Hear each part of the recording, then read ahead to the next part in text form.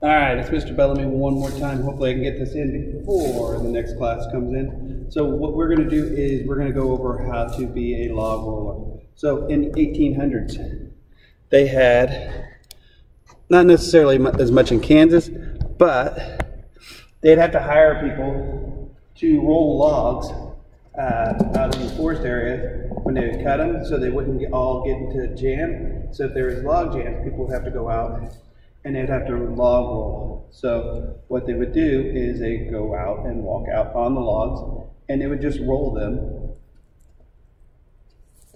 and move them to separate them and get them back into the flow and to put them where they were supposed to do. So this became kind of a sport, and people would have log rolling contests on who was the best and how to do that. So I bought these log rollers, and what you do is you just practice standing on them, first of all. So you work on your balance.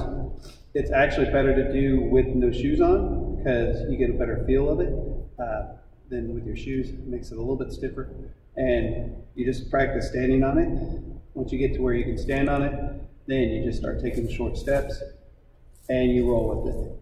I don't let the kids go backwards too often because when you go backwards, sometimes it'll shoot out from under you and you'll face plant. But you have to be careful that it doesn't shoot this way so you don't fall backwards either. So you want to stand on it, get a nice steady base, and then be able to stand before I let them move. So a lot of times we start this at a wall, and so they just use the wall to hold themselves up, or they just stand and practice just stepping up on it.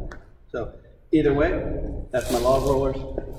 Hope you have a great day. And they'll do races back and forth once they get good at it. So have a great day. See ya. Go find a log to roll.